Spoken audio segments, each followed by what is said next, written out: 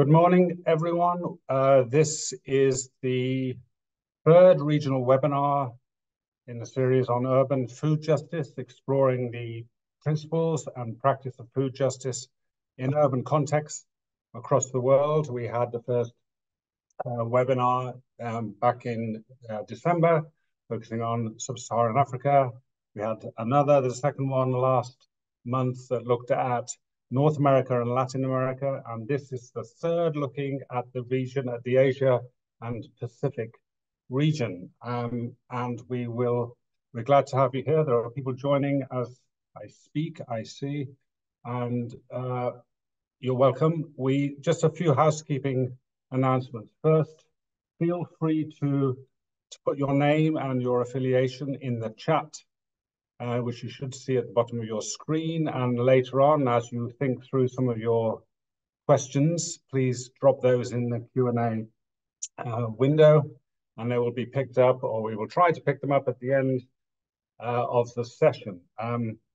This is a partnership between the Milan Urban Food Policy Pact, MUFPP, the Food Foundation, and Birmingham City Council. And it's been an initiative with a series of activities over the last, over at least a year or longer. And this particular year is part of a fellowship program in which we are running webinars such as this, in which we are setting up resources, including a food justice toolkit, which Leticia will introduce later on.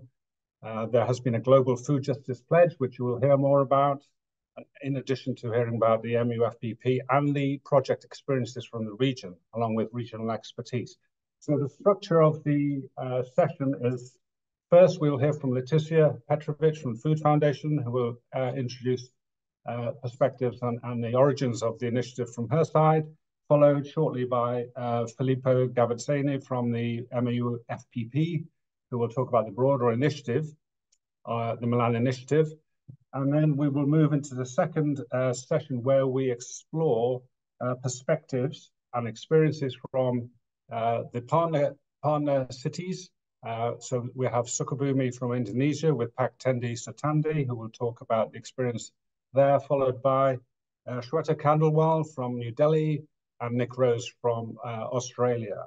So we'll go straight into it, I think. I think we have a good group of people here together. So I would like to ask Leticia, if you'd like to introduce from the Food Foundation side, please, Leticia. Great, thank you very much, Stuart, and good morning, good afternoon, good evening, everyone who's joining us all around the world. I'm really pleased to be here again.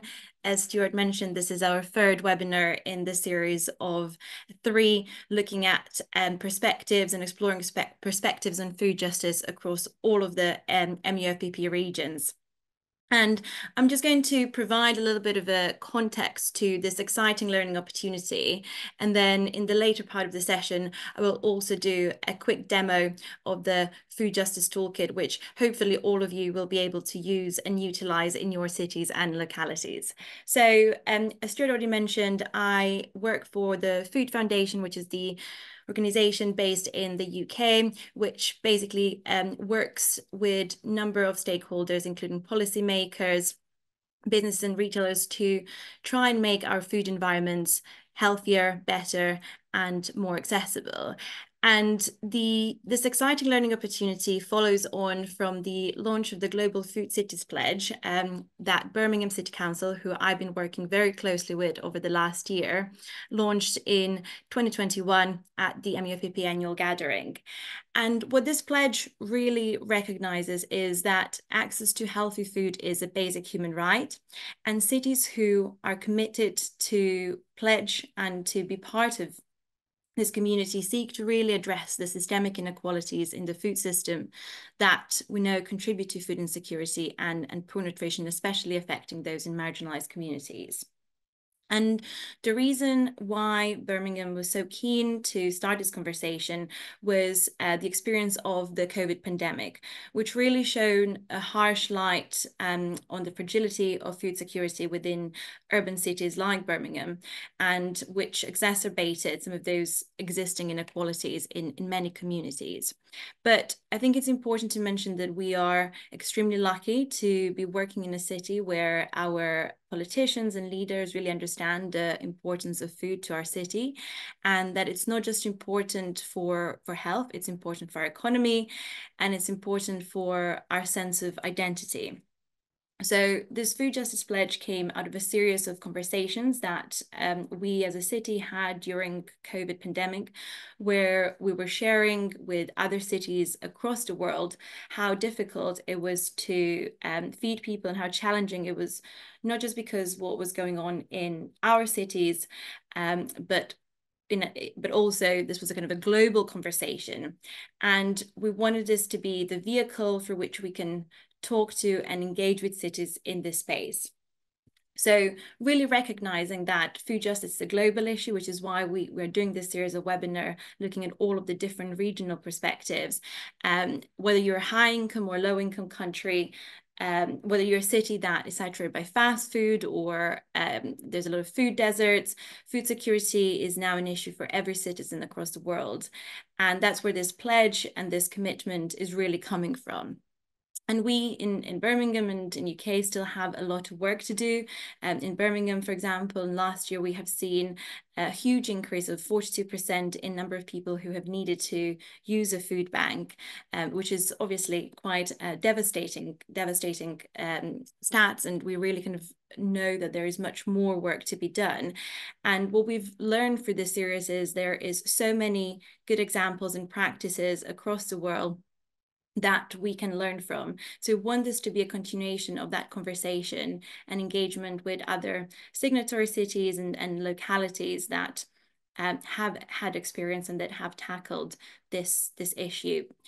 And we also want to bring the practitioners and experts on this topic globally in an effort to continue to drive this necessary change.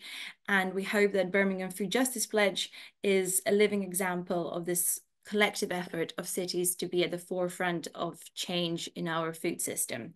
So we're very much looking forward to seeing this movement grow and getting more and more cities signing up to the pledge. And I'll pop the link to the pledge and all of the resources in the chat as we go along. But for now, thank you very much for joining, and I'll pass on back to Stuart.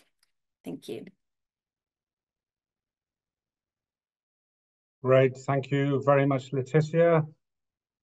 Excellent. I would like to hand over to Filippo Gavazzani from the MUFPP, who will provide a perspective of the initiative overall. Over to you, Filippo.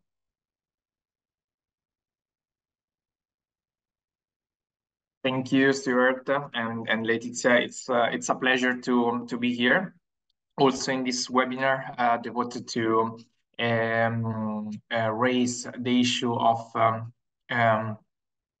food justice and promote the use of the toolkit also in Eurasia and also in Asia Pacific.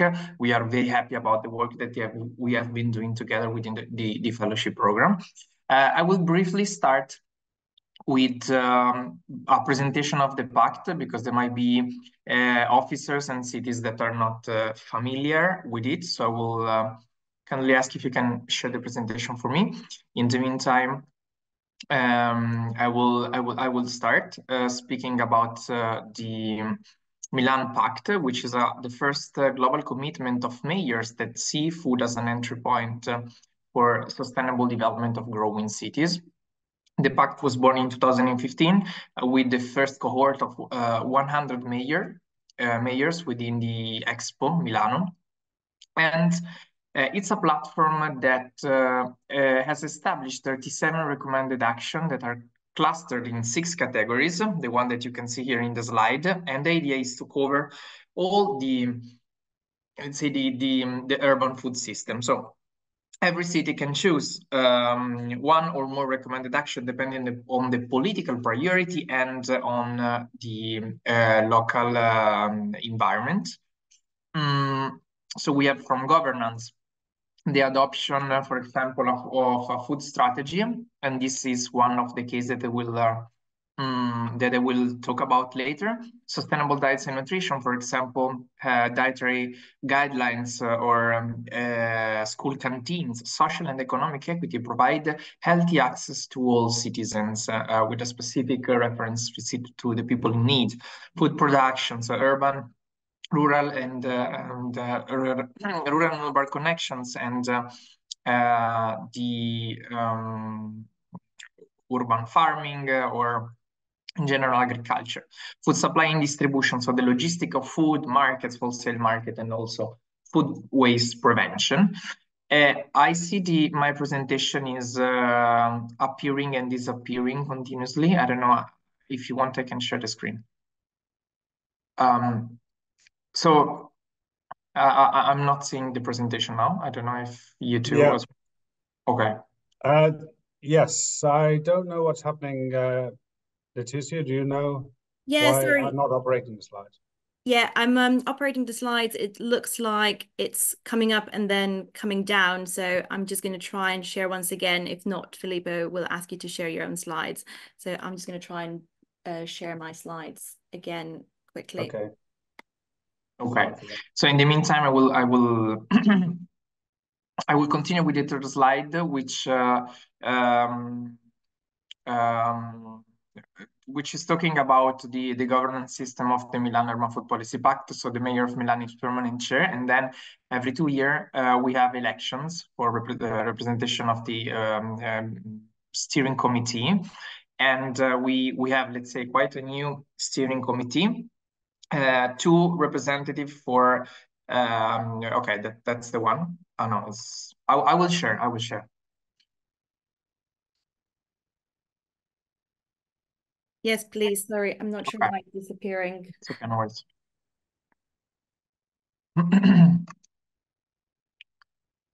Okay, please tell me when you can see it.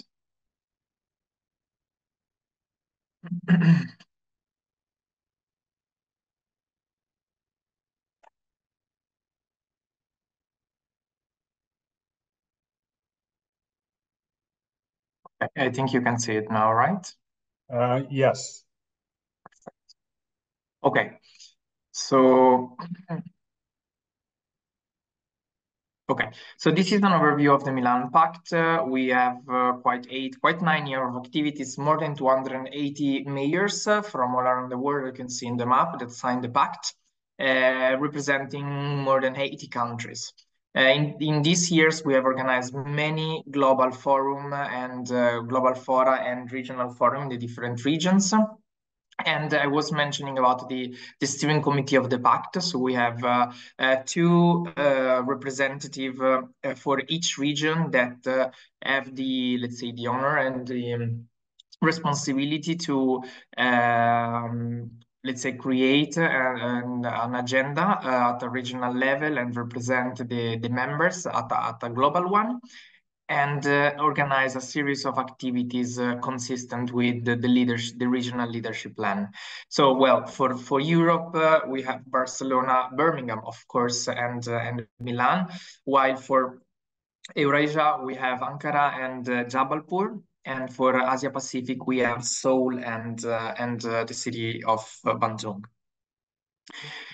This is the set of 37 recommended action that have just mentioned, with some concrete example of policies that cities can undertake.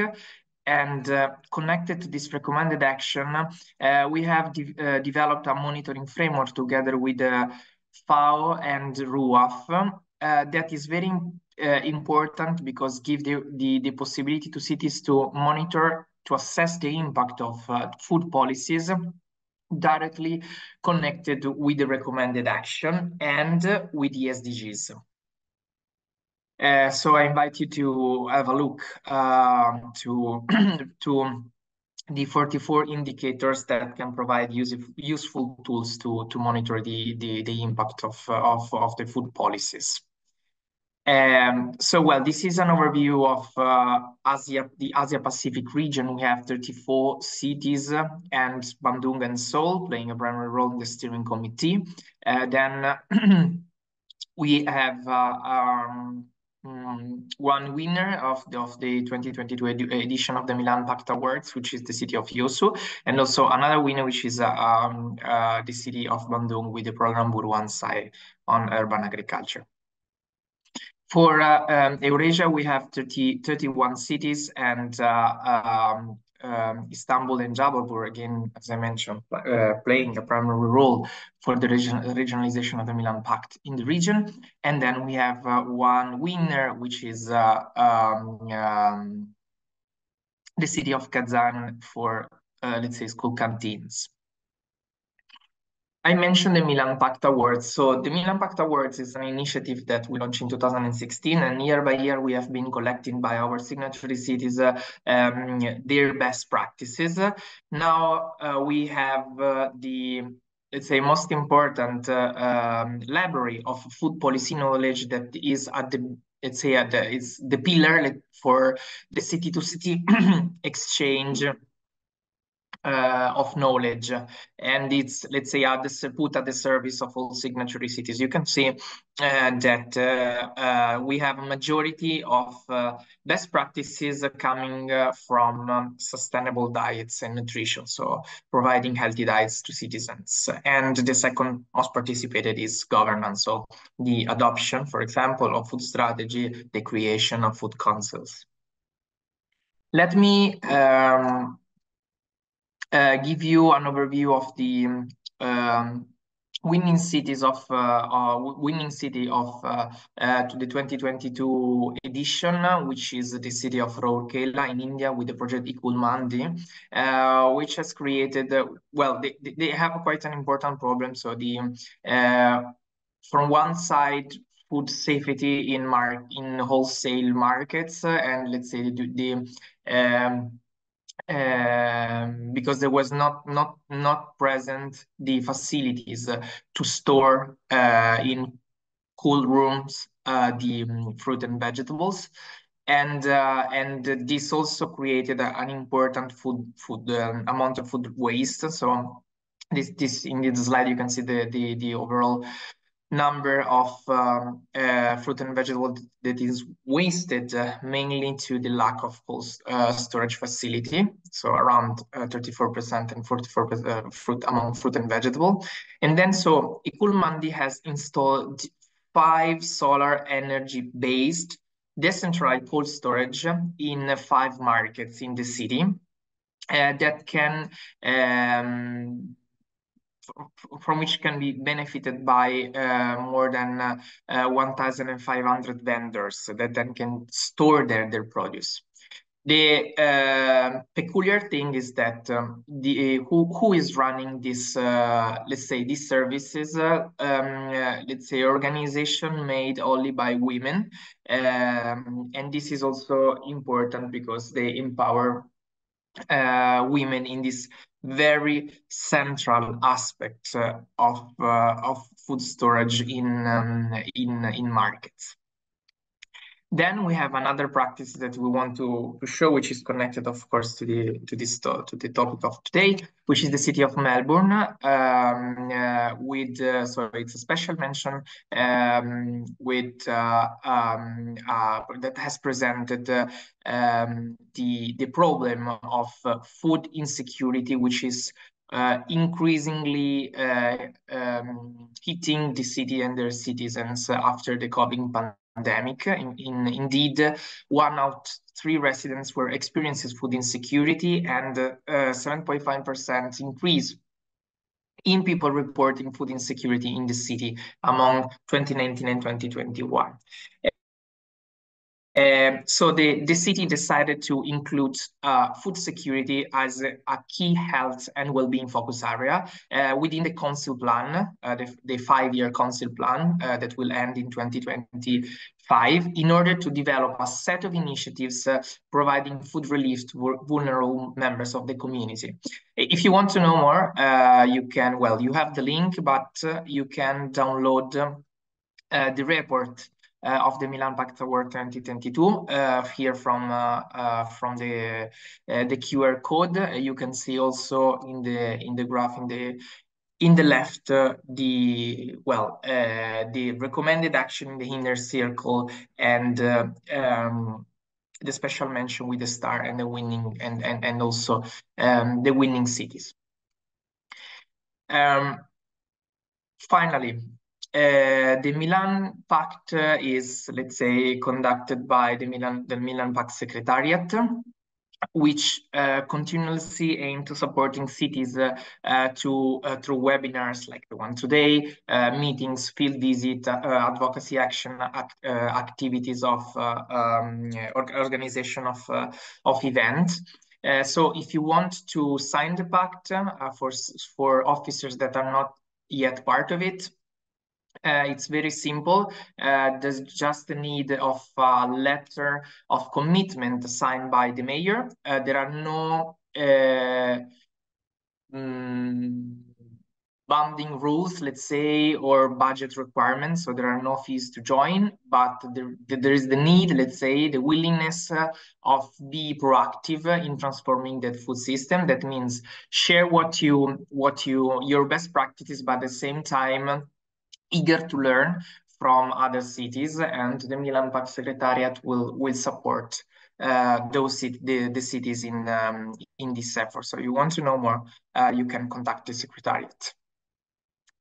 To conclude, this is just an overview of the activity of the fellowship program, and an important part of it is conducted on food justice with the Food Foundation, and you can have an example of the first months of the fellowship program, with the Secretariat try to connect the different cities and the learning needs with the different stakeholders. Thank you for your attention. I'm very happy to have an amazing best practices coming from Sukabumi, which I had the pleasure to visit firsthand. So I'm very happy to learn the advancement from attendee. Thank you very much for your attention.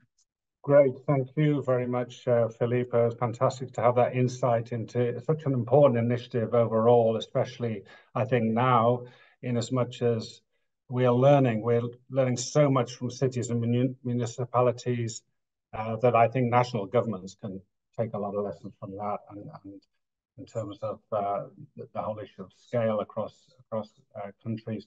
I'm just checking with Leticia because we had a bit of a glitch with the technology. Has that been resolved, Leticia? Are you able to confirm it's okay now to go ahead? Okay. All right. I can't hear Leticia. Hi, I'm just sharing the screen. Hopefully you can see it, but please let me know if you can't see it. Great. Yes, we can see it. I think, all right. I think we've got it. Good. So we're going to move into the next segment of the agenda, where we will hear from different experiences across the region. And we will start in Indonesia at Sukabumi, the One Region, One Off-Taker program, which is part of the MUFPP network and initiative. And I'm very pleased to welcome Paktendi Sutandi, who will introduce the initiative. Over to you, Paktendi. Thank you. Okay. Thank you very much, sir. Good afternoon, everyone. First of all, I would like to thank you, MUFPP, Filippo, and then Food Foundation, and Stuart, and Leticia for organizing such a wonderful webinar. Let me introduce myself. My name is Paktendi Sutandi. I am a policy analyst in Department of Food Security, Agriculture, and of Sukabumi Municipal. First of all, Sukabumi is a small city between two mega urban, Jakarta as the capital city of Indonesia and Bandung, the capital city of province, West Java province. And we are surrounded by food producer regencies such as Sukabumi, Cianjur, and Bogor Regency. And Sukabumi City serves as a center for collection and distribution of goods and services from surrounding area, and one of the main activity center in West Java province, in West Java province. We are focusing mainly our sector is services, education, and tourism. But the agriculture is our main concern too. Next slide, please. Next. The Sukabumi is a small city. It's only 48 kilometers per square and consists of 7 districts and 33 sub-districts. With total population is 350,000 people.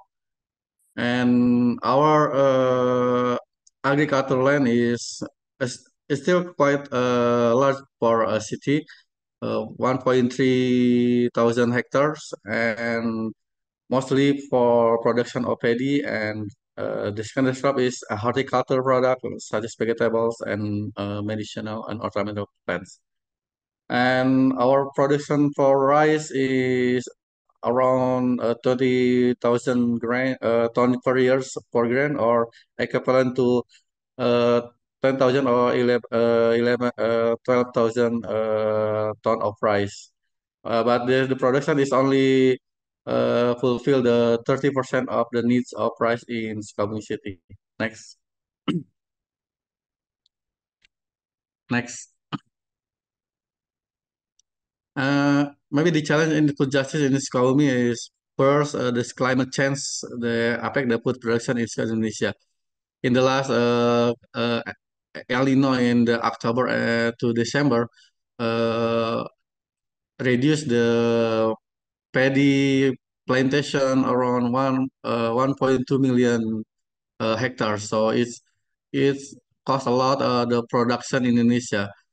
As a result, now the price of the rice in mostly in the area Indonesia is uh, uh, high high.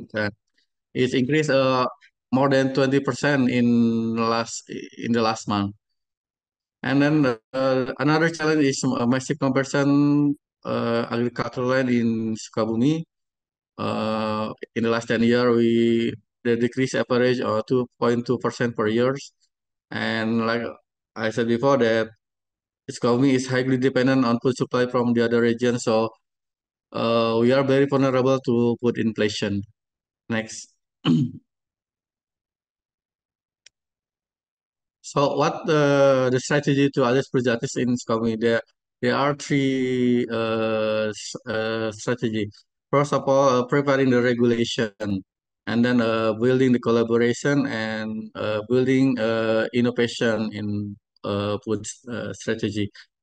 For regulation, we already have a regional regulation about food management and sustainable food agricultural land.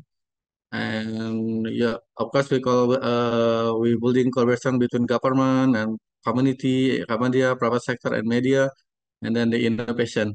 And one the innovation that uh, we promote in Sukabumi is one group, one region, one obstacle. Next.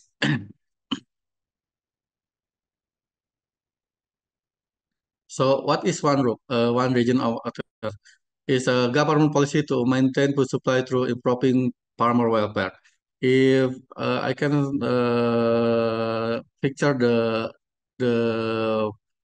the market of grain, paddy grain in farmer level in Sukabumi, farmer are very dependent to the middleman, or we call it tengkulak.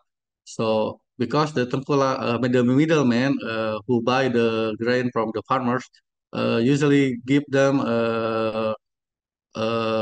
rent of capital for the production of the paddy.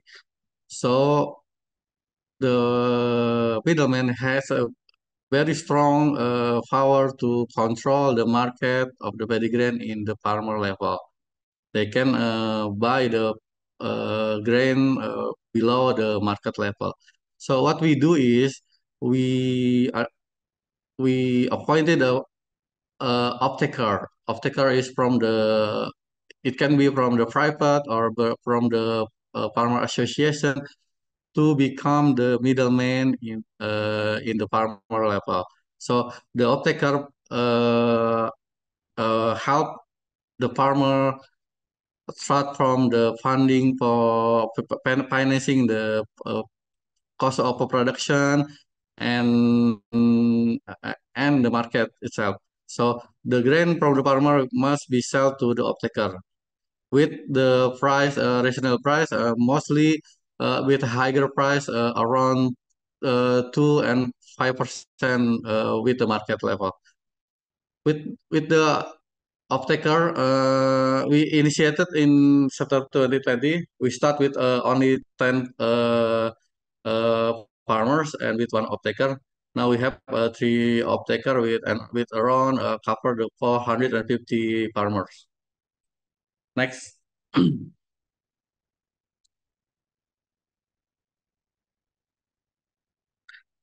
So what the one roof, one region of one off-taker like would look like that the off-taker, we government facilitate the off-taker and the farmer to form a contractual agreement between the off-taker and the farmer, and then so the off-taker can provide financing for uh, seed, fertilizer, and other component to need by the farmer with no with no uh,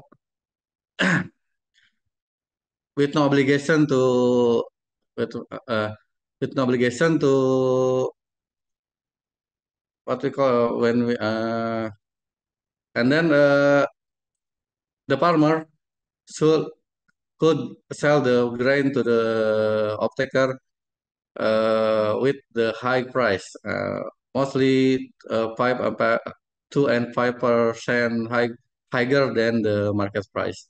So, and the farmer who join the program, we persuade to join the sustainable agriculture, and so we can subsidize the farmer who join the sustainable agriculture land with seed and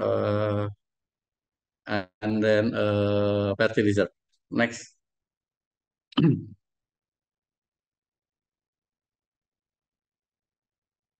So the beneficiaries from this program is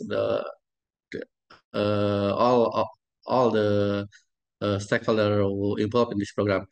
For farmers, they have a financing for the rice production cost, and then uh, the guarantee for market for the grain they produce, and get the reasonable price from the off-taker.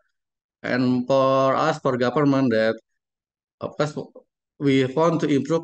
We want to keep the uh, paddy land in Sukabumi through the program Sustainable Food Land. And of course, with keeping the paddy land, we guarantee the food availability in Sukabumi through production. And then for apotheker, the beneficiaries, its benefit from they got the product from the farmers and get the priority in municipality food programs. Next.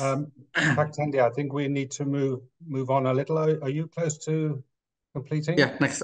I think this is the progress put in Pandrup. We are very pleased that improve in number of farmers, especially for number of farmers who join the sustainable agriculture land. We are very pleased that the participation is very high in for the farmers. Next, next, please. So Peter, progress. We are improving the scale of the program on number of farmer, taker, and products, and then we currently working on implementing the one group in horticulture product for onion, and then giving incentive for the sustainable agriculture land. Next. So maybe I want to point out what Sukabumi food management strategy is to ensure that every citizen of Sukabumi city has access to quality and affordable food. And it's contain three main categories: food availability, food accessibility, and food utilization. Next.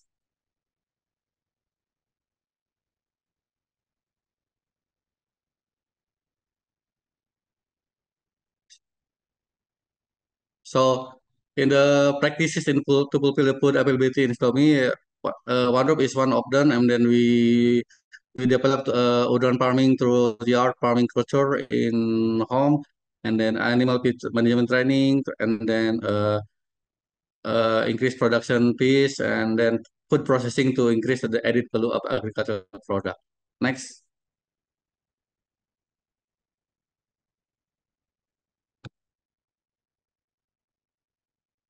And for accessibility, we aim to equitable access to food for the community through we have a program, the mobile check food market for inflation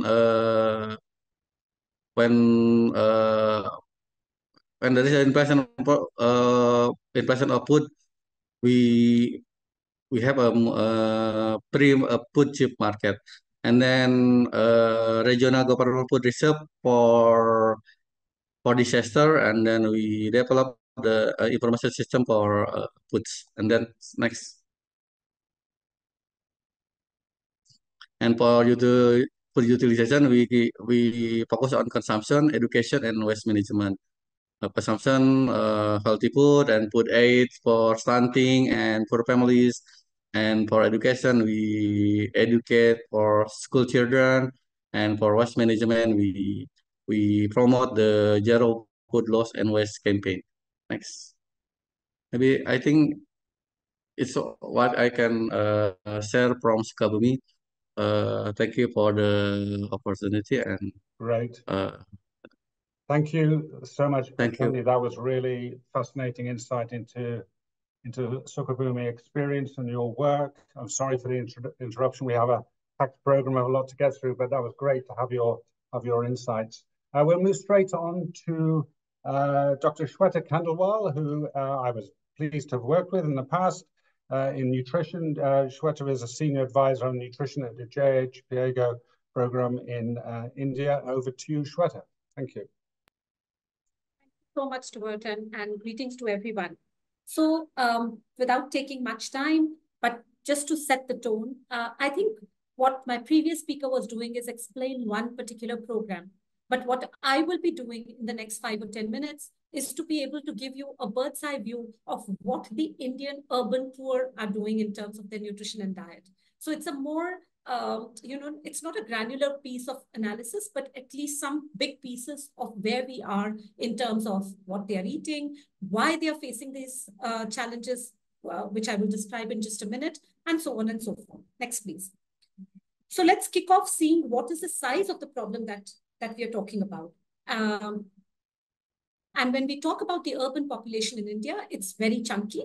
So we have about 36% of our, that's the current statistics, people living in the urban population.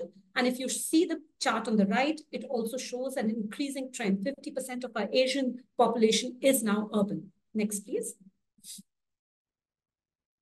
Here are some interesting statistics, which I'm sure these will be shared with you. For the lack of time, I'm just going to share one or two key things from here, which is that the current population of the population density of Mumbai is already 10 times that of New York. So that in itself should give you, a sort of a picture of how we stay and what is the geographical sort of distribution of people across, especially when it comes to resource allocation as well.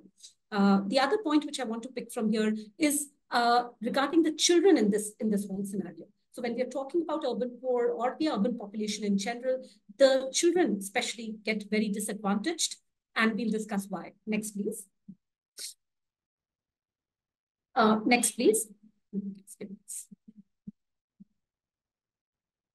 This is just to make a point that the women population also is increasing now in the urban areas. So if you see the previous cross-sectional surveys, which are done usually at a gap of 4 to 5 years, we see that men were really dominating it in the urban areas. But now in the NFHS 5, the National Family Health Survey, latest one, men and women ratio is catching up. Next, please. So when we are talking about the multiple forms of malnutrition, obviously they coexist in India very much. Whether we talk from a global perspective or from an India perspective, we know that poor diets are killing 11 million people worldwide. And a big chunk of this comes from, about 60 to 70% comes from low middle income countries such as India.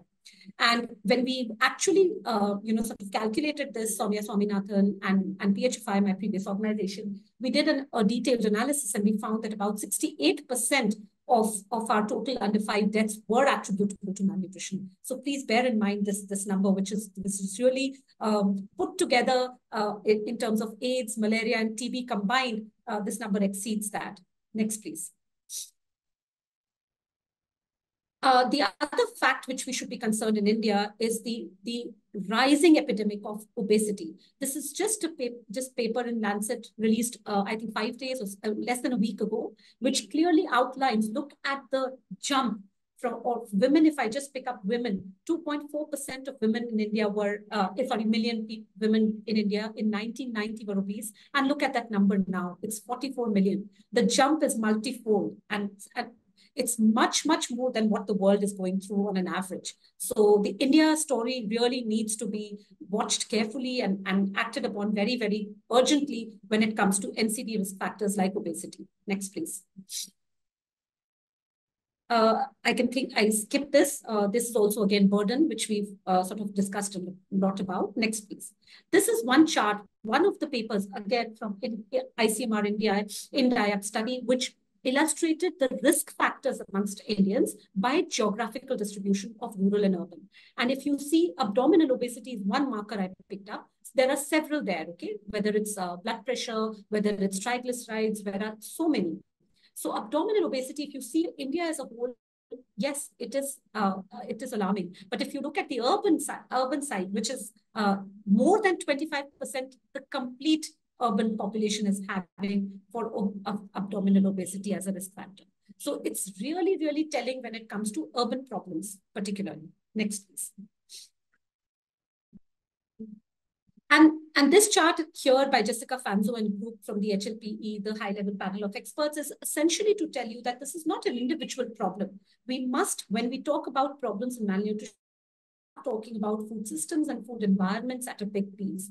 And this food system and food environment nexus does have personal filters, whether it's economic, cognitive, aspirational, or situational, but the outcomes of nutrition and health have several drivers also playing their part, which are up in the gray area. And some of these I will touch upon in my talk because we don't have too much time to go into the framework analysis, but we will definitely see some data coming on all of this. Next, please.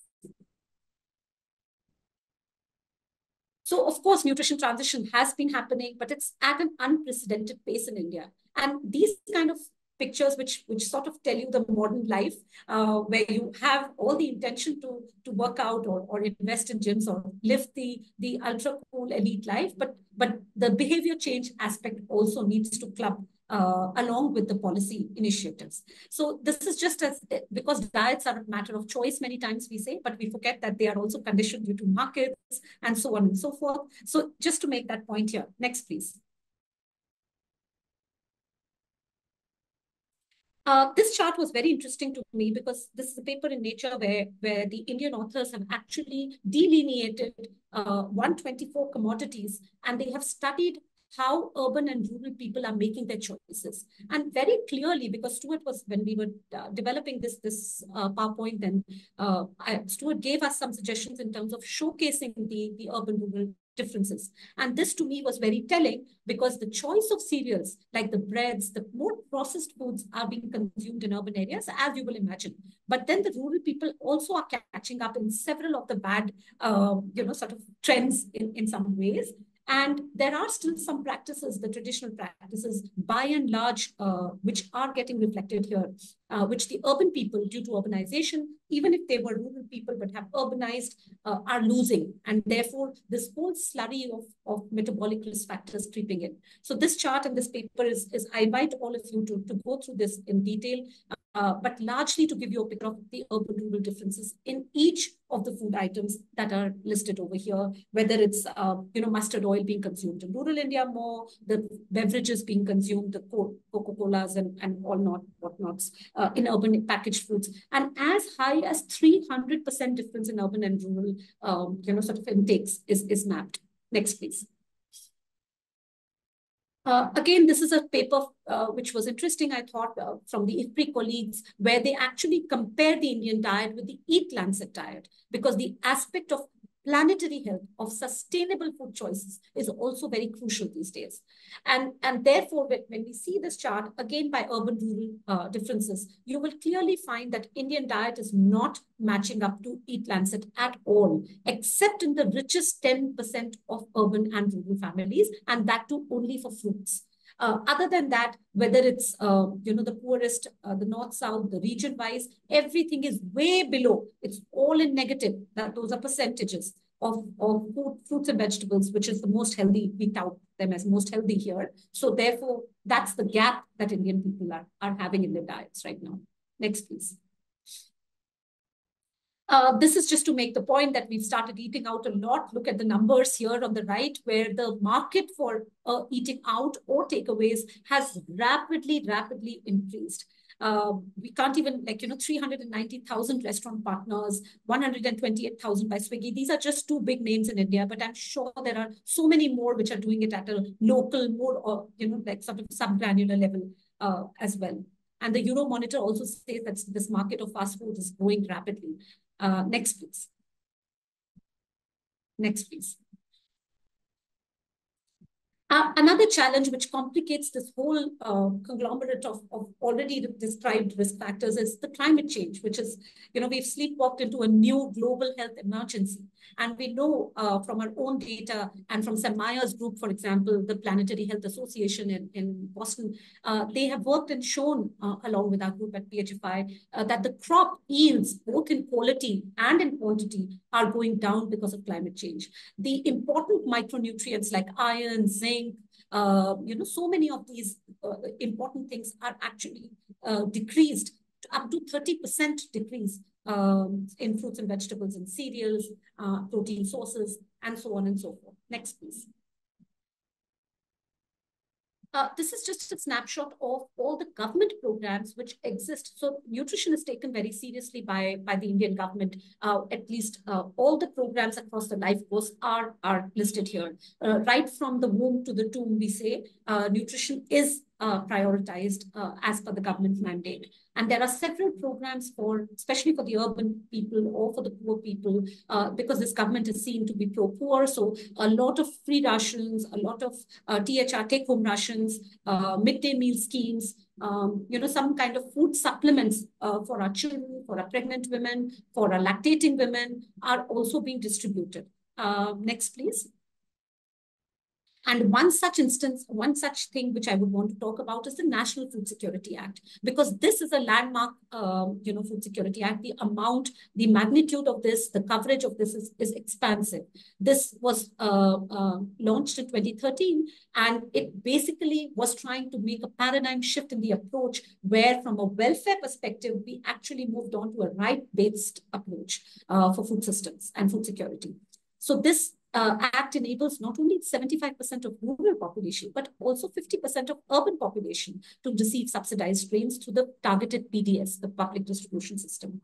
2/3 of the population covered under this Act actually receives this. The Prime Minister, after COVID, has been giving this to extended families as well. 80 million families in India are getting rations, free rations under this Act. Next, please. So one of the pieces that Dr. Reddy and I were working on when I was leaving PHFI was look at food environment and what are possible Indian solutions. And the first which comes to our mind is obviously make the healthier foods, cheaper, and the unhealthy HFSS foods more expensive. And so these economic measures, and it's not that we are not that. There are several taxation and finance committees now being orchestrated by the government itself and also by NITI Aayog, which are looking at different aspects of how do we increase the GST or decrease it, and so on and so forth. But this is an area I thought could be more nuanced in order to influence the food environments, also for urban and for urban populations in general, more positively. The second is about public finance programs, the ones like I was mentioning, whether it's PDS, whether it's Mid-Day Meal Poshan Abhiyan too. But what about prison? What about railways? What about urban poor, slum dwellers? These are also large chunk of populations which sometimes slip through the cracks. So a more comprehensive policy on improving the existing public finance programs should also be thought about. The third is about marketing and promotion. And there are several, again, agencies which are working through this. But like we said before, certain organizations like the FSSAI in this case requires a more robust, more teething, like a more powerful role in terms of being able to control the market and promoting of high quality diets. Reformulation, labeling, processing in the same way. What about mobile vendors in India? Because there's a huge chunk of informal sector where you do not have all these rules and regulations or certifications working out. So how do we bring them in the fold? The food supply chains, maximizing entry points for nutrition. How do we think about the climate smart agriculture? These are certain things. It's not that when I'm putting these questions, nothing is being done.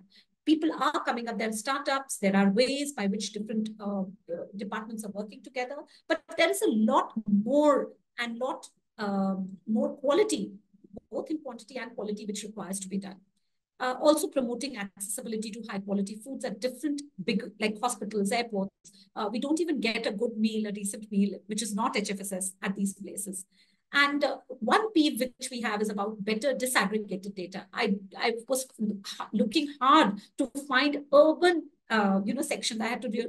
So we do not have this at the national level being collected, being shared. People talking this at forums, we usually take this as 2 or 3 chunks, but not having granular, better disaggregated data on food quality environments is something which prevents researchers like us to be able to contribute meaningfully. Next, please. That said, I would like to summarize that maybe the malnutrition burden is massive, yes, but the diets which we are consuming are major contributors to this. And these diets come from the food environment and food systems. So it's not just an individual problem. The main message is to look at the spectrum across the board with all the actors in play. The second is about environmental impacts. I'm increasingly convinced that the environmental impacts cannot be out of the nutrition domain. It's not for the environmentalists or the agriculturalists to talk about this. Nutrition people need to gear up and take charge of this. This is very, very important. It's affecting foods and diets. The third about policy actions, the global goals that we set, whether it's SDGs, whether it's the targets that we sort of make for ourselves at the country level, these need to be seeing a more holistic picture or a roadmap of how do we achieve this. So what are the ways by which value chains, the food policies can span across? How can you increase consumer demand or nudge it in a positive way? Are also questions that we must be able to answer more comprehensively. Another one is about integrated approaches or composite approaches, as in this case. Regulatory, fiscal, voluntary, and other approaches are also important. Just by subsidizing, maybe it's not important. Maybe in addition to it, nudging the demand, the behavior change communication, then also making sure that those items are available in the A-line shops for the person to go and buy. All those things together is very important. Consumption matters, sustainable, healthy diets. And I think one point to start with is schools, or at least the Anganwadi centers, or the government setups, or the private and public schools, because the children need to be sensitized about this. I think they can be a very good source for amplifying the message. And like I was saying in the previous slide, lack of evidence is there, but that should not be an excuse for inaction. We know enough also to be able to spur some good and positive action. And action generates evidence also. So therefore, it cannot be just a blame game, and we all need to contribute in this together. And last but not the least, I think a whole food systems approach is needed. While there are health and environmental win-wins and there can be trade-offs too, but it's important to see this with a collective vision of all stakeholders to be able to address whether it's urban, whether it's rural, whether it's policy at large. So there are several initiatives which are looking at a whole system foods approach now. And one of them, which I know from from Purnima Menon's group, is the TAFSA, the Transforming Agriculture Support System and Sustainable Diets, looking at Southeast Asia. With that, I know I may have exceeded time, Stuart, so I'll stop here. Thank you so much. Thank you, Shweta. That was excellent. Just so much fascinating insights into the evolution, the change in the nutrition situation in India. It was 40 years ago that I arrived in India to spend 2 years working there, and I was looking purely at undernutrition, and to see the way that the profile has changed over those 4 decades. And it accelerated the issues of obesity and overweight. And I really like some of the points you made at the end, especially about the issue of lack of evidence not being an excuse. We have a similar thing at the moment in the UK, where the government are failing to do anything. They keep saying we need more evidence, we need more evidence. And it's a classic situation where, and as you say, with action, you do get evidence, you get more experience, and you start to learn more about the situation. So excellent. Thank you so much for that. We will move straight on to Dr. Nick Rose. Nick is a senior lecturer in food studies at the William Anglis Institute and the co-founder and executive director of Sustain, the Australian Food Network. So over to you, Nick, for your perspective. Thank you. Thanks very much, Stuart. Just checking that my sound is coming through okay? Yeah, that sounds fine. Okay, terrific. All right, thanks very much. So good morning, I guess, for the UK, and afternoon for other regions, and good evening for anyone joining from Australia. And thank you very much for the invitation to participate in this webinar, and congratulations on the work of the Food Foundation and the Milan Urban Food Policy Pact and colleagues on the panel who've presented. As we've heard, this is an incredibly vital, urgent and important topic. And I was really impressed by the food justice toolkit that the City of Birmingham has developed and launched. And I think there's so much to commend that approach, which is what I'm going to discuss over the next 10 minutes. Before I do so, just a couple of preliminary matters. First of all, I'd just like to acknowledge the First Nations people of the land on which I live and work. That's the Wurundjeri, Woiwurrung and Bunurong peoples of the Kulin Nation. They are the traditional owners of the land, now known as Melbourne in Victoria, Australia. And I acknowledge that sovereignty of this land has not been ceded. So myself and my colleagues pay respect to their ancestors and elders who always have and always will care for country and community today and for future generations. And also, as we're talking about food justice, I want to make clear my strong condemnation of the genocide being perpetrated as we speak on the people of Gaza by the Israeli government and army, including the deliberate engineering of a famine that is now causing death by starvation of growing numbers of children. I also condemn unreservedly the complicity of the Australian government in these horrendous crimes against humanity. Next slide, please.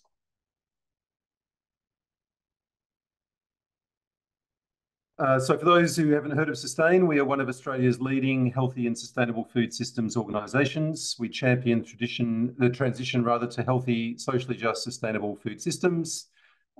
We bring diverse actors together around a shared agenda for change, align mutually reinforcing activities, and harness energy and enthusiasm for food systems transformation. And a key element of our work is to champion the sustainable urban agriculture sector and maintain exemplar food justice farms as proof of practice. Next slide.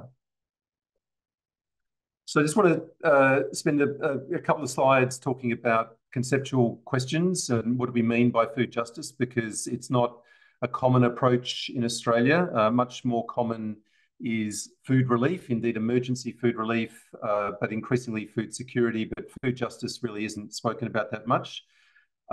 So food justice, my take on it is that it has its roots in the environmental justice movement, particularly coming out of the United States, which since the 1980s has emphasised the disproportionate burden borne by low-income communities and communities of colour through environmentally harmful industries and activities.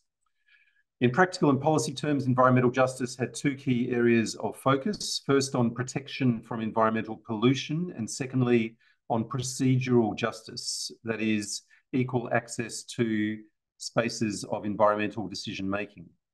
Alkin and Arguman, in their 2011 text, say that food justice follows a similar approach by prioritising first universal access to healthy food, and secondly, food sovereignty, defined as a community's right to define their own food and agricultural systems, rather than have those systems decided and designed for them by big corporations and powerful governments.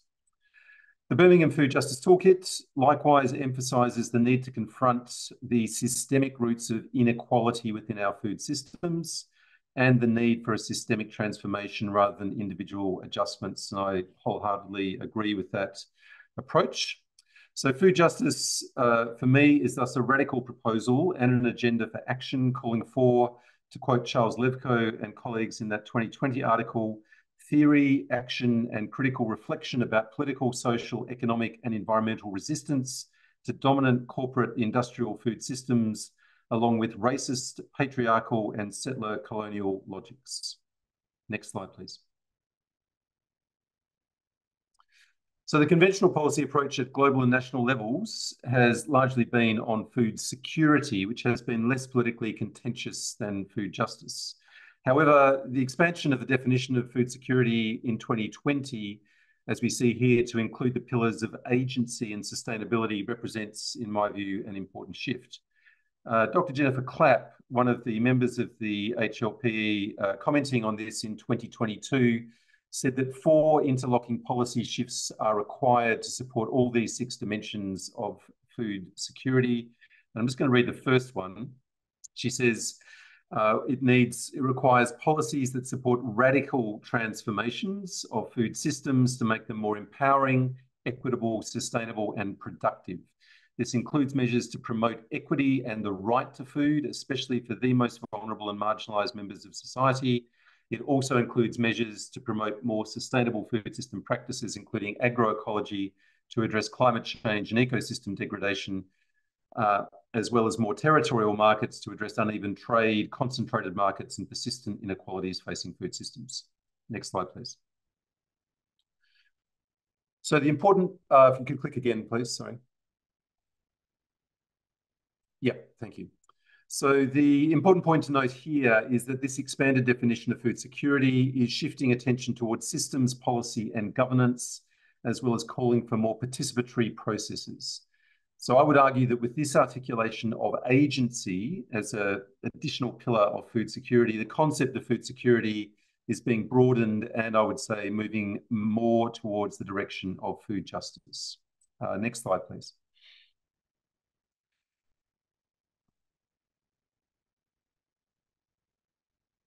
And if you could click again, sorry, it's just a transition bit in the slide animations.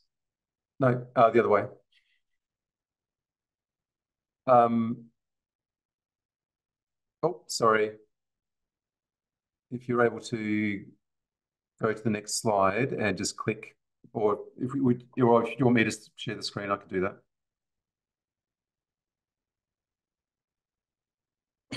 We can share that, just do that now. Does that come through? Okay. See that? Yeah, that's great. Thank you. Thanks. Yeah, that's easier. Sorry. We'll just have to leave it like this, if that's okay. Yeah, that's easy. That's easier. Yep, that's fine. So in Australia, as those statistics, and these are pre-pandemic statistics, food insecurity. I mean, there's a perception of Australia as a wealthy country. We export 2/3 of the food we actually produce, and the comfortable assumption is that we don't have a problem with food insecurity in Australia. However, the household level and community level analysis actually exposes that as absolutely incorrect. And in fact, food insecurity at that level has been increasing rapidly in recent years. And in different ways. And the evidence from the food relief agencies and charities is that we have new cohorts of people seeking food relief, more frequent requests for food relief, more severe levels of food insecurity and people presenting with more complex needs. Go to the next slide, please. So in terms of drivers of food insecurity, there are several. However, in Australia in particular, the underlying driver or cause of food insecurity and indeed of food injustice, food poverty, is the question of money and financial resources, not having access to sufficient income to purchase food in a socially acceptable manner. So next slide, please. So one of the measures that the Australian government adopted during the first year of the pandemic was to effectively double the rate of income support, JobKeeper, the payment is called, for a period of 6 months in 2020 to support people who'd lost work or were otherwise vulnerable. And that made a huge difference. As you can see there, through this survey conducted by the Australian Council on Social Services, 83% of those surveyed said they ate better and more regularly, and 93% said they could afford more fresh fruit and vegetables. So a huge impact from a food justice and dignified food security perspective. Next slide, please. And then that policy was reversed, that income supplement was taken away, and here we are in 2023 with a similar survey, and you can see there now in a cost of living crisis, huge increase on pressures on family budgets through interest rate rises, rental increases, housing increases, food price inflation, and the impacts on food security are very evident. Next slide, please. It's also important, this is, you see there the citation of this article in BMC Public Health, important to emphasise that First Nations people in Australia have historically and continue to experience higher levels of food insecurity than the non-Indigenous population, and this is a continuing and unresolved legacy of colonisation. And there are 5, as that box shows, 5 core areas impacting food security for First Nations peoples in this country. Go to the next slide, please. So I'm just starting to wrap up now by looking at some of the responses to this issue, both at the policy level and at the community level. If we can, yep. So in terms of policies, we heard from Filippo earlier about the City of Melbourne as one of 2 Australian cities that are signatories to the Milan Urban Food Policy Pact. So they've done a considerable amount of work in this area. The Community Food Relief Plan there, as you see there, which Filippo spoke to, is an important initiative. More recently, they've just done a big update of their food policy and sustained work with them in doing a refresh of that food policy and engaging with over 100 stakeholders. And it's out, in fact, it closes this week for public consultation. And one of the core themes in the new food policy for the City of Melbourne is actually on food justice. So we've actually written that into the new food policy. Also, Tasmania at a state government level has a food relief to food resilience action plan, 2023 to 2025. So that's at the state government level, which is significant. And then on the right-hand side, these are parliamentary inquiries that have been reporting recently. So the New South Wales one, a statewide inquiry in Parliament in 2022 that, amongst other things, called for a whole-of-state food security plan and a statewide food council to oversee that, with representation from First Nations and other stakeholders across the food system in New South Wales. The New South Wales government is due to respond to that inquiry imminently. And then at the top, it's our federal parliament. The House Standing Committee on Agriculture conducted a national inquiry into food security last year and reported shortly before Christmas with that report, Australian Food Story, Feeding the Nation and Beyond, which again called for a whole of country national food security plan, a Minister for Food a national food council to guide the implementation of that plan and many other recommendations. So, some of these messages are actually getting through to politicians. Again, the government has to give its response, and we'll see what that looks like in a couple of months. And then the final slide, just to speak at the community level, the kinds of things that are taking place. So these are, just three examples of hundreds, if not thousands, of similar initiatives that are taking place all around this country. The bottom right-hand corner, the Community Grocer, is a weekly affordable food market, a not-for-profit organisation that's funded by philanthropy, does pop-up fresh food markets for people in low-income housing estates.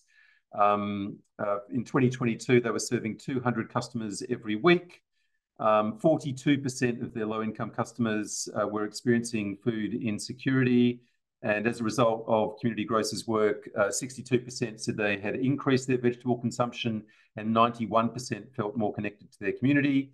The photo above them are the founders of the United African Farm. This is a land-based food justice initiative led by refugees and migrants from different African backgrounds who've settled in Australia in the last several years, many coming from agricultural backgrounds. And they, with our support and the support of others, were able to enter into a land sharing arrangement with a local third-generation beef farmer on the outskirts of Melbourne to grow cultural food crops. And they received a $450,000 grant from our Health Promotion Foundation to continue that work and expand it into a food hub. And then on the left-hand side there, those growing boxes, myself and my colleagues, and with some visitors from the State Department of Health, at the Oak Hill Food Justice Farm in Preston, which is on 800 square metres of what was derelict and abandoned land owned by the Anglican Church in Melbourne. And with the support of the local government, Birmingham City Council, we negotiated a peppercorn licence to turn that land into a food justice farm, partnering with a local food relief agency and growing, as you can see there, fresh herbs and vegetables to support 150 families in need with access to healthy, fresh, nutrient-dense food. And we've also, with our funding, run short paid internships for young people experiencing barriers to further education and employment, as well as partnering with primary schools through a hands-on learning program, and much more. So it's really trying to demonstrate with funding and resourcing and a vision and a plan, the kinds of positive benefits that can be achieved through activating a small space like that. And our vision and our demand from our governments is that we need we need places like this right throughout our cities and our country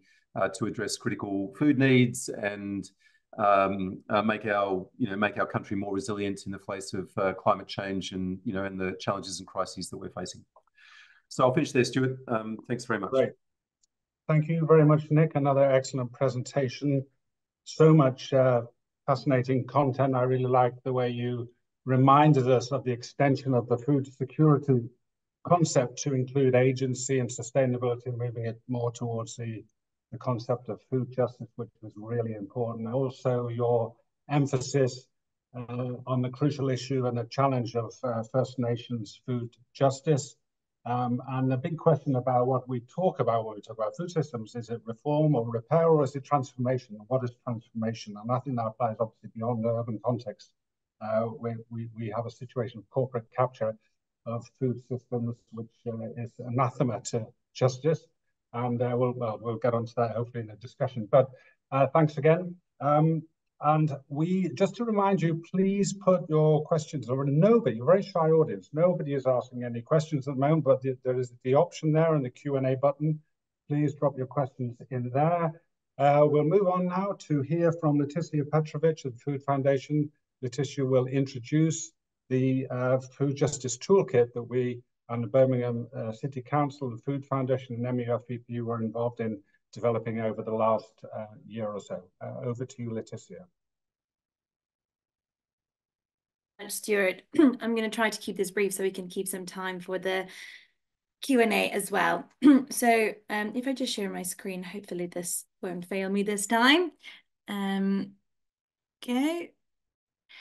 So I'll share the links to all of this afterwards, but essentially what we did in addition to the Global Food Justice Pledge, we've developed a food justice intervention database where we looked at the kind of how we can build the resources to support the Food Justice Pledge. So we developed a database of interventions, policies and strategies that have been implemented worldwide and that will hopefully help policymakers navigate challenges and maximize those positive outcomes when they think about interventions in their localities. So the way that we've organized the Food Justice Toolkit is we've essentially divided it across 5 different thematic sections that closely align with the Milan Pact framework for action. So looking at interventions across governance, social and economic equity, food production, food supply and distribution, food waste and recycling. And each of these sections essentially has a high level description of this theme. What are the key concepts, principles and goals? What are the potential target populations for different interventions? And in which settings have they been successful? And what are some of those facilitators and challenges that have been encountered in implementing those interventions? So for each of the sections, if you click on it, so if I click on social and economic equity, for example, you'll be able to find those key themes and sub-themes. And then within the systematic review section, you'll be able to actually download the full database, which I have already downloaded. So if I pick that up here, it should hopefully show up on your screen. So at the moment it's in an Excel spreadsheet. We're hoping that for the future phases, we might be able to make it into an app so it's more easily navigatable. But essentially, once you open it, you'll see all of the different sub-themes that we've identified for the social and economic equity theme. And then for each of those sub-themes, you'll be able to filter by your region. So in this instance, we could filter in Asia, for example, and then you'll be able to see in which country the intervention was implemented, what's the country economy, whether it's lower middle income country or high income country, what's the city and area, and you'll be able to filter by all of these columns. There's also a short description of intervention and where it was implemented, who the target population was, and then what the impact was in terms of tackling food insecurity and any other positive follow-up outcomes. And you'll also be able to find a link to the study that we've pulled this from, and any additional links to that intervention, that whether it's been referenced in any government papers or action plans, you'll be able to find that. And that is available for all of the themes that you can filter on here. So for each of these, you'll be able to download the full database and also have the summary on here on some of the key challenges and facilitators for successful interventions in this area, as well as if there was any kind of systematic review of whether those interventions work and how effective they are in tackling food injustice. So we're hoping that you will also use that within your localities and are able to also enrich it with any of the interventions and your own kind of experience and case studies. So if you would like to share that with us, please do get in touch. I'll pop the link into the chat where you can get in touch with the team at Birmingham City Council, who will be happy to essentially update and showcase some of those interventions as well that you have done in your cities and in your localities. And just lastly, in addition, we've also developed the self-assessment tool, which you can, if I reshare my screen briefly, I'll be able to show you where you can find that. So if you click to the Global Food Justice Pledge self-assessment tool, you'll be able to download a spreadsheet which will then allow you to assess your locality's strengths and weaknesses across a number of different categories and themes that align with the Milan Urban Food Policy Pact Framework for Action. So hopefully this will also be useful, but if you have any comments or feedback on that, please do let us know, and we're looking to update that in the coming months as well. So I'll stop sharing. It's never easy to do the live demo online, but hopefully people will. Well, you did it very well. Letitia, just remind us, how do we find it again? You'd search Food Foundation. I'll just pop all of the, I'll just put all of the links. It's on the Birmingham City Council's website, so you should be able to directly access it here. But if you also just type Global Food Justice Toolkit, it's usually the first thing that pops up in Google search. Great. Yeah, so please search for that, and any feedback as well would be important. We hope it to become a living resource that would be in future updated. So thank you everyone, all the panel, for your interventions and insights. We now have about 9 minutes for Q&A. For anyone in the entire panel to respond to. We have a couple of interesting questions. I'm going to ask one, which I think is a big issue and a big challenge. The question coming in from Nanang Zulkarnayan. And it's really, we've talked about food justice largely from an urban perspective. And urban contexts and situations have certain advantages and certain disadvantages with regard to action, policy programs, interventions. The question is, how do we start to take on the issue of food justice from a national or a government perspective?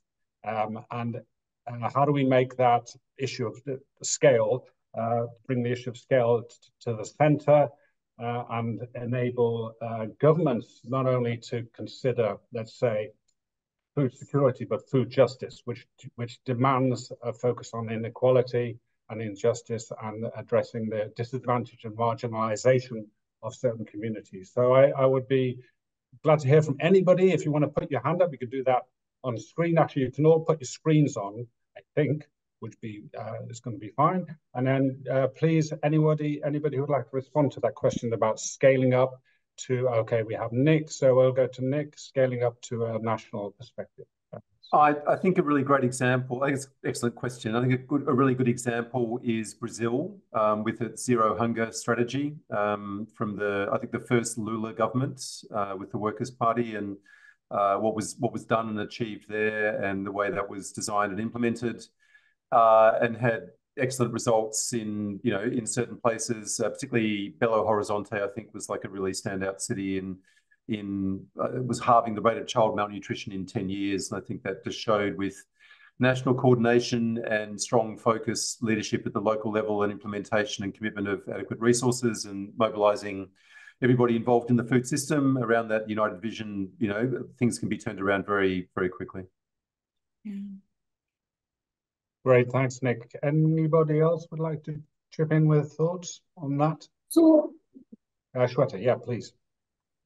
So in terms of scaling up, what I think from an Indian perspective, what has worked is demonstrated convergent joint accountability operations.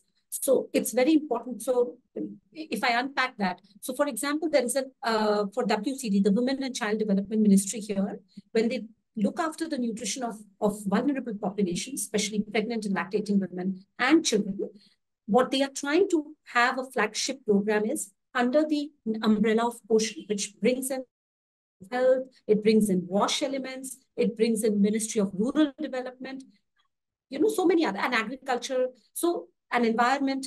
All these ministries have task forces which bring in their respective experiences and how they are going to win out of this. So, to have the shared bit of pie, I think that makes it attractive for the governments to pitch in and send people regularly. So that's been an experiment here. It's still underway, but that's something which I think is useful.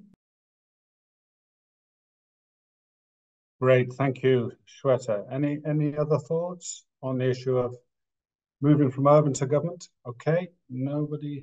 Actually, what you mentioned there on Nick in Brazil was fascinating. You have Lula coming in again 20 years after he came in the first time. And the Zero Hunger program, it's interesting in the new version of it, brings in a much stronger focus on quality of the diet, not just calories.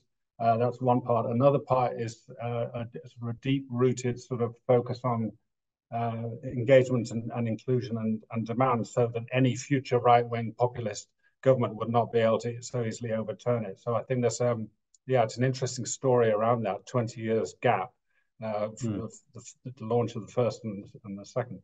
But yeah, thanks. Let's have a look. I'm looking at questions. There's a question here again from Nanang. How do we understand the term food justice in the case of, well, the war situation in Gaza? That's, yeah, Nick's got his hand up there. Nick, over to you. Well, I mean, I think it's a situation of complete injustice. What's happening there? You know, a human-made catastrophe and quite intentional siege where food is being blockaded from Gaza. So I think, you know, the response from a food justice perspective would be to you know, to remedy that situation. We've seen action attempted by South Africa, for example, in the International Court of Justice, invoking their obligations under the Genocide Convention. I mean, that should be the response of the international community to use the mechanisms and the legal framework that was created under the United Nations and with the particularly with the the Genocide Convention. But it hasn't worked, and that's that's a very dangerous situation for the whole system of international law and international human rights. That that a court can give the judgment as it did, and the case can be put, and it's very compelling in my view, and yet it's completely ignored. So it's a serious challenge for the whole system of global governance. I think that entire situation, unfortunately. Thank you. Yeah, agreed. Any other thoughts? We have a few minutes. I can't see any more questions. We have a few minutes. Anybody on the panel who would like to conclude or say wrap up or raise questions even for the future? As you're thinking of that, I'll just say a few things. I think the great thing about this series of webinars is obviously the variety and diversity of experience across different regions, which we've seen over the last few months, but also the commonality. It's interesting actually, Nick, looking at the last slide you showed and linking and comparing that to Karen Washington, who's a food justice activist in Brooklyn, in New York, and her work, and very similar set of photos of urban food justice and kitchen and gardens, community gardens. So that was kind of interesting. But there are lots of examples of that, commonalities. And I think one big challenge, I think, is the networking aspect. Now, MUFPP is fantastic, that network, and extending that across the world, but also taking on board lessons about scale and linking in with national to try and show what can be done and demand better action on the part of national so-called leaders is a big part of that challenge, and it's fundamentally an issue of human rights and an issue of equity that we. Yeah, I just might just add that one of the big questions in the inequity of the food system is IPES Food, International Panel of Experts on Sustainable Food Systems, have written extensively about this, is the corporate concentration of power in the food system and who's actually making, the big decisions about what's produced and how it's distributed and the price that farmers get and, the terms on which trade is conducted and so on. Holding those corporations to account is critical in terms of achieving global food justice, in my view. There's an interesting attempt to do that in Australia currently with our supermarkets. We've got an incredibly concentrated supermarket sector with two companies, Coles and Woolworths, that hold 70 to 75% of the retail grocery market, and that translates to a big crush on prices for farmers and also allegations of price gouging in the current context, hurting consumers. So there's an inquiry into that. We've been here before in 2008 and nothing was really done, so it'll be a real test for our competition framework and regulatory system to see if anything can actually be done to address that, huge concentration of market power in the Australian supermarket context. Right. Yeah, that's interesting. Any other thoughts from anyone at this point? Did I hear something? Was Kendi, I think. Did you have a thought? Yeah, so I thought I would wait to see if Tendi and Filippo were doing it, but that's okay. So I was thinking more about two issues which we did not, I think, touch a lot about in this presentations, was food wastage. I think it's a big deal in areas and contexts, with the climate change coming in, with lots of supply chain issues happening. I think food wastage is also something which we have to think about collectively. And the second thing is about governance. Especially, like I was saying, that there is convergence happening and this and that. But still, I feel nutrition is very, which is a good thing, though, that it inputs into a lot of sectors, and therefore sometimes it's left as a child which doesn't have real parents to go to. Where does it house? Where does it actually, the ownership lies, with whom? If it doesn't move forward, all the ideas that we discussed, if it doesn't happen to reality, who's accountable? So that is a big question for us many times. So fixing the accountability of nutrition is not that simple and straightforward. There are so many sectors like we were discussing. And how do we actually think about this in a more comprehensive fashion is in that first attempt to answer that question of scalability to governments. I think this is something which we grapple with even in my last 20 years of work. I think this is one question which repeatedly comes in different forums. So I don't know if I do have answers, but these are questions I would like to raise through you, that governance, accountability, as well as food wastage. Yeah. Right. Great. Thank you, Shweta. Okay, time is up. I wonder if there are any last thoughts from Filippo or for MUFPP or Leticia from Food Foundation. Any thoughts, Leticia? Yeah, I would just like to thank everyone. It's been such an amazing opportunity to get to know so many cities and representatives from MUFPP, experts and panelists. And I think one of the things that we want this, even though obviously the fellowship is coming to an end this year, we want to continue having this conversation and collaborating. Birmingham has previously hosted the Food Futures event in 2022, where we brought a lot of our Commonwealth, during the Commonwealth Games, we've got a lot of Commonwealth city representatives to talk about food system transformation, and we hope that in the future there will be more opportunities to continue this conversation. So I would very much encourage everyone to stay in touch and do use the resources that we presented, and we would like this to be a living resource. So in a year's or two times to revisit kind of where we are and the progress that's been made. Great, excellent, thank you. Filippo, any thoughts? Or I don't know if you're there. I see you. No. Yes, just one immediate reaction. So I also share the governance part is fundamental, and indeed it's the first category, let's say, of the Milan Pact. It's the way that we like urban food system can interact with, for example, the regional and the different level of governments, like the national legislation and the regional legislation. And also food waste is a category in which cities of the Milan Pact are very active, and also in the region that we are discussing today. The program enacted by Rurkela has the aim of reducing of an important amount the wastage of healthy food in markets. So this is also interesting because, let's say, the majority of the cities of the Milan Pact are focusing on food waste at a consumption or retailer level, but this is in the, let's say, in the upper part of the food chain. So it's something that I wanted to highlight. Great, thank you, Filippo, and thanks everybody, all panelists, all participants in the audience for your engagement. We have come to the end, and just to say that this will be, I think, available online at a later date.